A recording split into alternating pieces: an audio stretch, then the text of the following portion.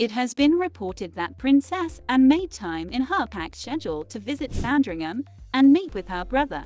According to sources, Anna is one of the few people who understands Carl's struggles with self-doubt that have plagued him since childhood. She knows how to connect with him and lift his spirits, so she wanted to offer words of encouragement. During their meeting, Princess Anne reportedly told her brother that there was no real issue at hand and suggested handling the situation the way their late mother would have, with fairness and without creating conflict. She advised inviting Harry, but placing him at a distance and excluding him from the family's balcony appearances.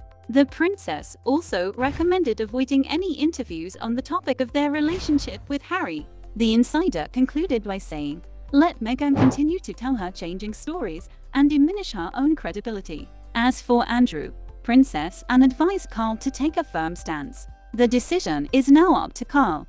Thanks for watching, and check out one of our newest videos.